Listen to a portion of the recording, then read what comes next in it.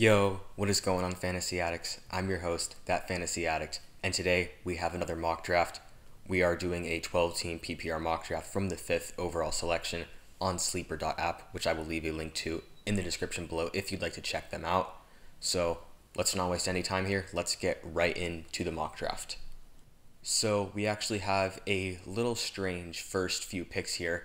Saquon goes number 1 overall, then Kamara, Christian McCaffrey, Dalvin Cook. Saquon going ahead of Christian McCaffrey is understandable, but Kamara ahead of CMC, that should never be happening. So sure, this is definitely a little unusual start to a draft, but honestly, things like this might happen in your draft. You never know. So let's just focus on our pick here.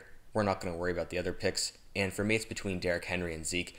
You could go either way here. These are probably, they're definitely two of the favorites to lead the league in rushing yards. I believe Derrick Henry is actually the favorite at this moment, and Zeke is third, I think, behind Saquon Barkley. I'm going to go with Zeke just because in a PPR league, we can feel more confident about Zeke's role in the receiving game than Derrick Henry, just because Derrick Henry has never really been used that much in the receiving game, but Zeke has been. We can feel pretty sure that he'll get around 50 receptions, if not more, in a Mike McCarthy-led offense that may not use Zeke in a standard running back role, but at the very least will be throwing a decent amount of passes to him just because Mike McCarthy does like to pass the ball. So we're going to take Zeke with this pick here. I think that's a completely fine pick. I'm not going to consider taking a receiver this early. Then Michael Thomas goes, followed by Derrick Henry, Kenyon Drake, Josh Jacobs, Hopkins, Devontae Adams, Austin Eckler, Nick Chubb, Joe Mixon, Miles Sanders, CEH, Patrick Mahomes goes off the board quite early, Aaron Jones, and Chris Godwin. I don't like that team with Michael Thomas and Godwin, even though they are two top wide receivers. They're going to find themselves in a pretty big pickle come the third round when they're looking desperately for a decent running back. So it's our pick now, and of course at tight end, Travis Kelce's there, who is always a pretty safe pick in the second round because you know that he's going to be one of the best tight ends. At wide receiver, we have Julio Jones and Tyreek Hill. I like Tyreek Hill more because Julio Jones was nearly outscored by Calvin Ridley last season, so I think that you might as well just wait for Calvin Ridley if you want to take Julio Jones there. And at running back, there's not much value at all. I can definitely wait for Le'Veon Bell and Chris Carson in the third round, and I'm not going to take Gurley or Fournette. So for me, it's a receiver at this point, or Travis Kelce, but I think it's a little early for Travis Kelce, and I think that Tyreek Hill did fall a little bit. He normally goes earlier, and I'm not going to take Julio Jones. Obviously not going to go with Golladay or Mike Evans. I think everyone can agree on that. And Julio Jones was being outscored by Calvin Ridley last season, so I don't see why you would take him over Tyreek Hill with this pick. So we're going to go with Tyreek Hill. Now Lamar Jackson goes, followed by Todd Gurley, Travis Kelce, David Johnson, Julio Jones, Mike Evans, Kenny Golladay, and Kittle goes right before my pick. Little snag right there. I would have been pretty happy with Kittle. I'm not sure if I would have taken him though, just because the running back depth is getting a little lower. So obviously at wide receiver, sure, Juju and Thielen are good picks, but to be honest, we just need a running back right now. Sure, we have Zeke, but you can never have too much depth at the running back position. So for me, it is between Le'Veon Bell and Chris Carson. You can go either way here. I am leaning Carson just because the only concern there really is injuries, but he usually only misses 1 or 2 games in a season, and Le'Veon Bell has some more concerns about the team overall. We know how good the Seahawks are going to be. We know that Chris Carson is going to be a good running back as long as he's on the field and as long as he doesn't fumble his career away, literally, because he does have a fumbling issue, but as long as he stays on the field and as long as he's on the field, because obviously fumbles could take him off the field, but if he's healthy and not fumbling, basically if he is on the field, I am very happy with Chris Carson in my lineup. So let's go with him.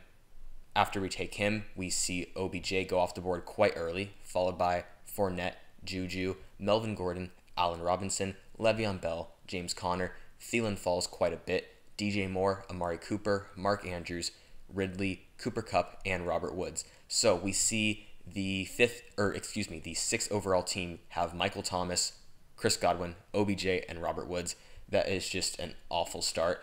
Also, a team with Patrick Mahomes, Juju, and Calvin Ridley, and a team with Hopkins, Allen Robinson, and Amari Cooper.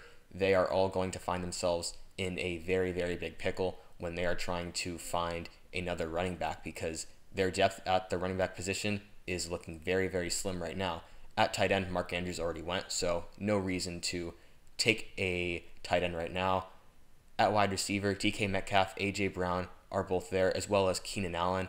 But I do like the guys in the next range, DJ Chark, Terry McLaurin. I like those guys more, and I can wait on them until the 5th round, so I'm not sure that I would want to take a wide receiver right here.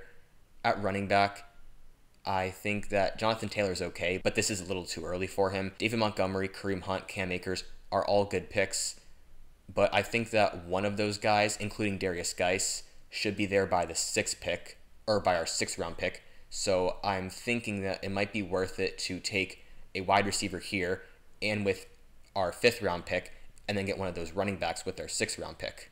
So we are deciding between AJ Brown and DK Metcalf. I think that AJ Brown is probably obviously the more risky play, but we already have a fairly risky player on a week-to-week basis in Tyreek Hill, so I think that we're going to play it safe and go with DK Metcalf. Except we do have Chris Carson, who is on the same team, so that is risky in itself. So now that I see it, they both kind of have some risk.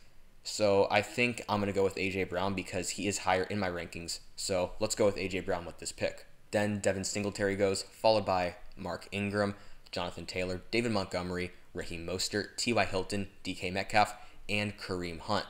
So I just want to take a quick look at running back again. Now I'm seeing the value go quite a bit. We saw a lot of running backs go recently. We just saw 2, 3, 4, 5, 6 running backs go. So now I may be forced to take Darius Geis or Cam Akers.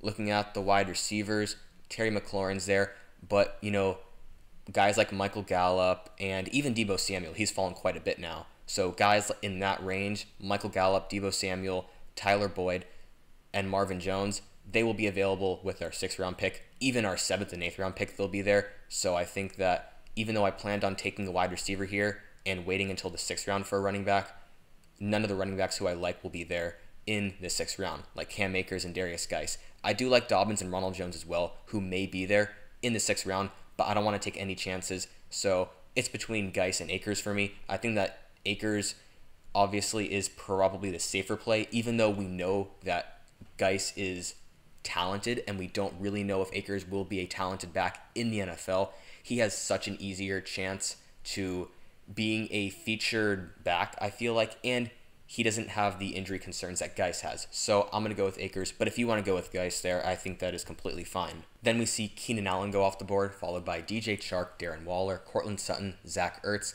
Kyler Murray, Tyler Lockett, Terry McLaurin, who I really, really wanted, Marquise Brown, DeAndre Swift, Dak Prescott, Stephon Diggs, Gronk, and Devontae Parker. Can we all just take a moment to admire the 6th overall team who has only taken wide receivers? That is ballsy right there. That will not pay off, I can promise you that. So, looking at wide receiver, Gallup, Deebo Samuel, Tyler Boyd, all available, and one of them should be available with our next pick. But who shouldn't be available with our next pick is Darius Geis and J.K. Dobbins.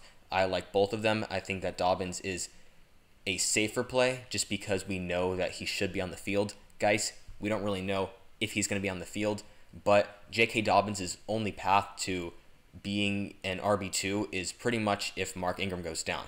Darius Geis' path to being an RB2 or an RB1 is just staying on the field, and that is more likely than Mark Ingram going down. So for that reason, I think that Geis is the better option here. He is a little riskier, but he has a much higher chance of becoming an RB1 or an RB2 this season.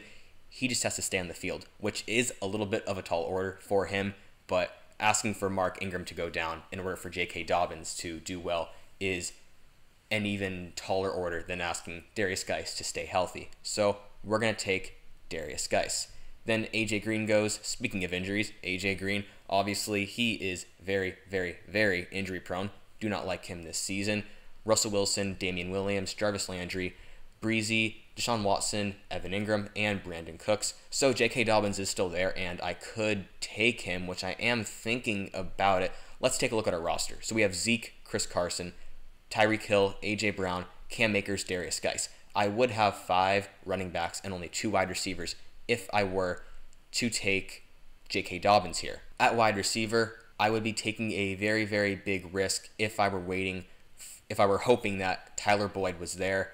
And even though I am okay with Marvin Jones, I'd rather take Gallup here and then get Marvin Jones with our next pick, because we already have 4 running backs who I do like a lot, and they all have a good amount of potential. So we are going to go with Michael Gallup here. He doesn't need a ton of targets to do well. He was a wide receiver 2 last season and only had about 115 targets. So anyone who's saying that CeeDee Lamb's presence is going to make Michael Gallup a bad pick, they're just lying straight up to you, because Michael Gallup only had 115 targets last season and was a wide receiver 2. Not to mention, there are so many vacated targets in this offense. CeeDee Lamb is not going to take the 180 targets that are vacated in this offense. So Michael Gallup should see more targets, and he was already really, really good last year, and now he's a third-year wide receiver, so he should be improved this season. Then J.K. Dobbins goes, followed by Tom Brady, Ronald Jones, Tyler Boyd, Matt Ryan, Keyshawn Vaughn, Jordan Howard, Deontay Johnson,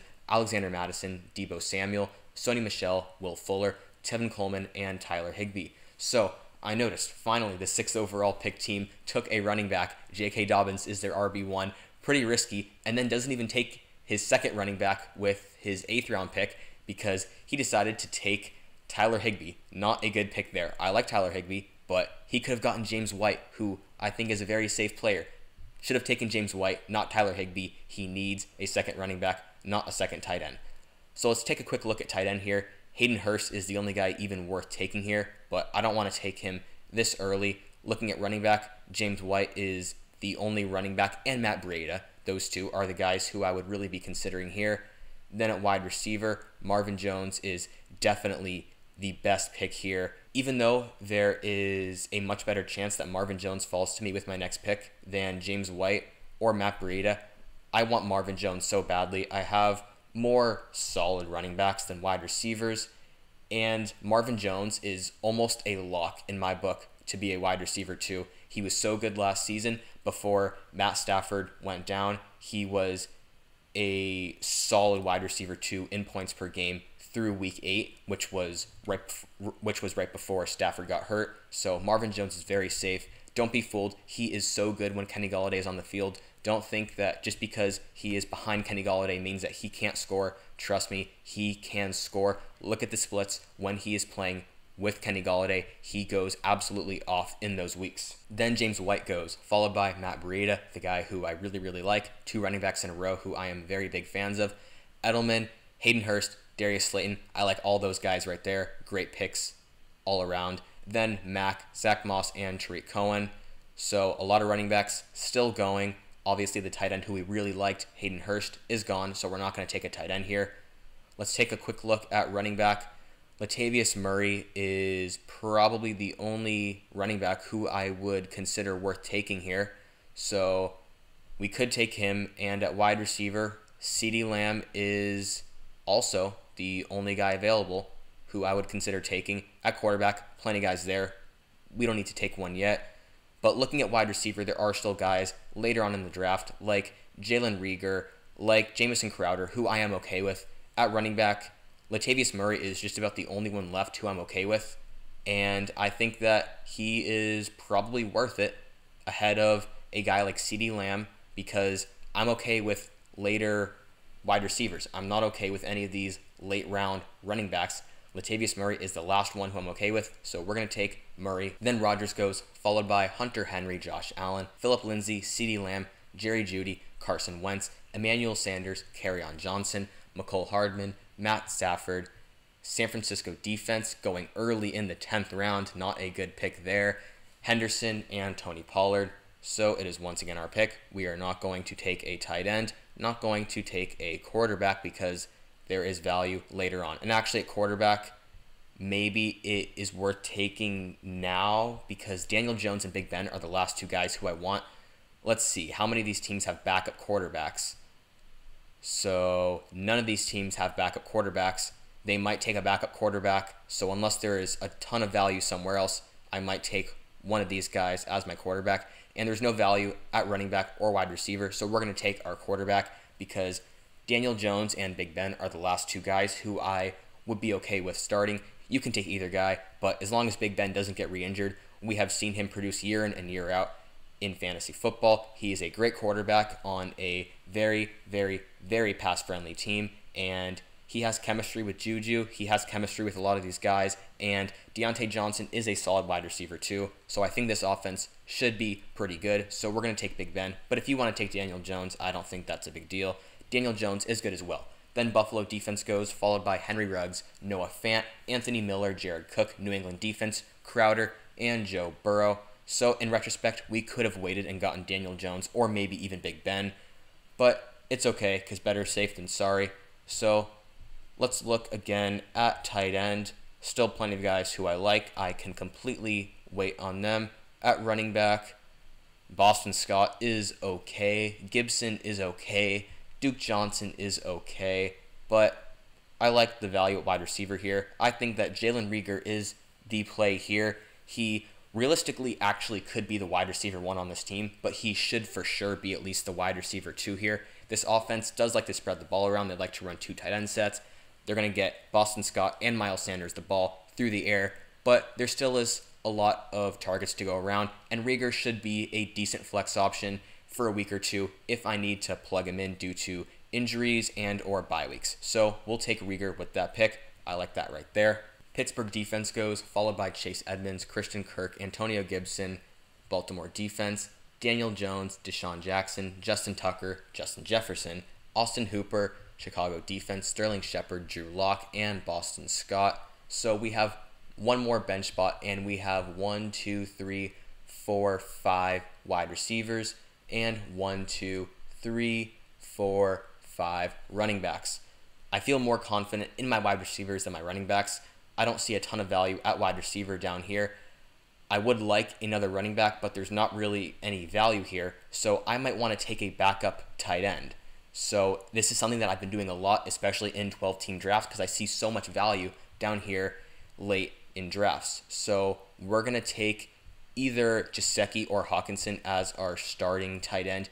You can go either way here. I'm going to go Hawkinson just because I feel like he is a little more talented and on what should definitely be a much better offense. So we're going to take Hawkinson. He should take definitely a big stride forward going into this season. So then Michael Pittman goes, followed by Brandon Ayuk, Preston Williams, Duke Johnson, Naheem Hines, Anthony McFarland, John Brown, and Brashad Perriman.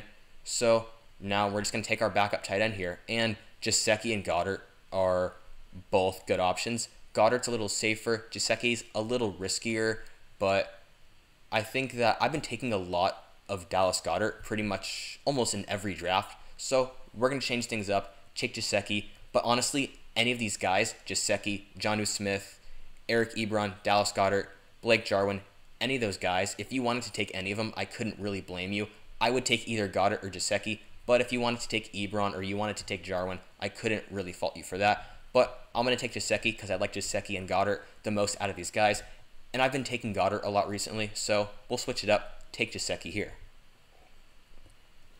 Baker Mayfield goes, followed by Minnesota defense, Harrison Butker, Eric Ebron, Jared Goff, Sammy Watkins, Tampa Bay defense, Justin Tucker, Carlos Hyde, Greg Zuerlein, Will Lutz, Jonnu Smith, Young Hoku, and Robbie Gould. So now we are taking our defense and kicker. Please wait until the last 2 rounds, or at least the last 3 rounds you could do. You could take a defense in the 3rd to last round if you want, but just wait until the last 3 rounds to take your defense and kicker, please.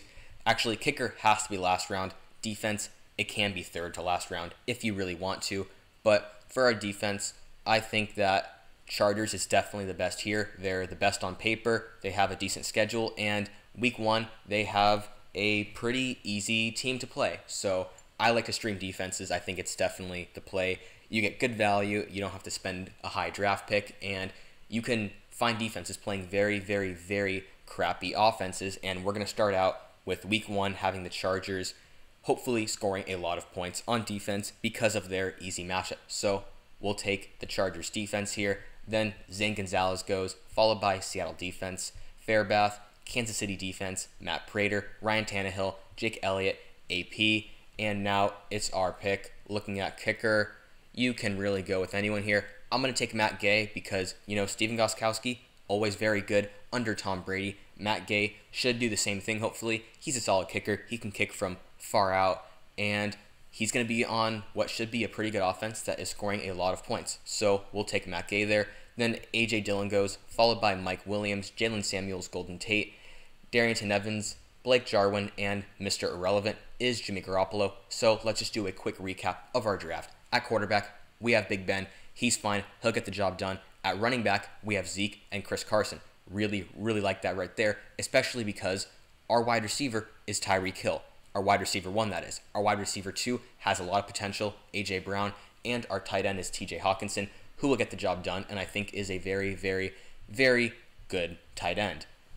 Then we have in our flex position Cam Akers, who I think has a very easy path to being the RB1 in that offense. Matt Gay and Chargers defense, whatever, they're relevant. Kickers and defense, they don't matter. Darius Geis is another player who I could have in my flex if he pans out. And same with Michael Gallup and same with Marvin Jones. I really like the depth that I have on this team. Then Latavius Murray, Jalen Reagor are both players who are kind of just hoping that they turn out well. I don't know if they're going to be good. We're just hoping that they do well. And then Gesicki is a backup tight end for us to fill in for when TJ Hawkinson goes down or during his bye week. Or if Gesicki's better than Hawkinson, then he can be our starting tight end. So what do I give this team? I would give this team a B+. My last draft, I gave my team an A-. I think that this team, obviously it's a 12-team mock draft, so by nature, my team's going to be a little worse than my last team. But even that, I do think that my last team, considering it was a 10-team draft, I do think that this team is still a little worse, even considering that it was a 12-team draft. So we're going to give it a B+. I think it's very good. It has a lot of potential. A lot is really riding on our tight ends and A.J. Brown. If A.J. Brown does well and one of our 2 tight ends is very, very good, this is definitely a very, very good team and a contending team. So I hope you guys enjoyed that. If you enjoyed, please hit that subscribe button so you can get all of my other content that I have already put out and that I'm going to put out in the future. Also hit that like button because it helps me so much. It helps get this video out to more people. And if you enjoyed, then you can show your appreciation just by, for free, clicking that thumbs up button. It helps a ton. And I want you guys to let me know what you think I did wrong in this draft, if you think I did anything wrong. But I assume that you did. So let me know in the comments below, what did I do wrong?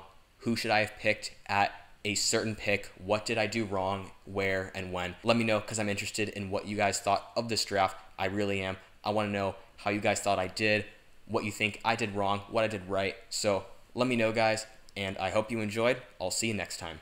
Peace.